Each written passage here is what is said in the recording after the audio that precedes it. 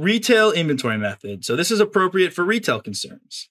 If you have high volume sales and different types of merchandise, if you got, right, JCPenney, Gap, it's a big store with lots of different items there. We assume an observable pattern between costs and prices, right? Again, pretty straightforward. So steps here, we determine ending inventory at retail price and convert this amount to a cost basis using a cost to retail ratio.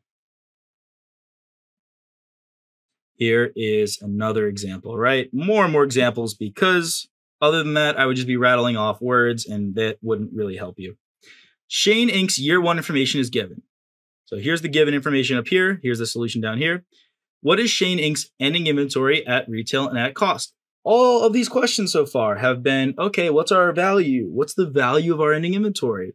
Fair value measurements. That's, remember what section we're still in here.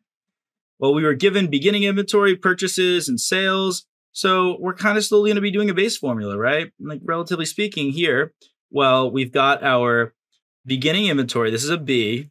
Purchases, that's an A. Okay, so B, we're using base formula, A. Wow, these drawings, just beautiful works of art, right? E is what we're trying to find. Or, I mean, we'll get that step in a second. So goods available for sale, that is our B and our A together. So I'll put that here. B and A minus sales of 24. That's given, right?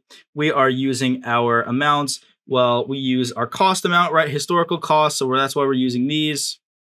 Sales, we're only given our retail sale amount. So that's how we get to our ending inventory at retail.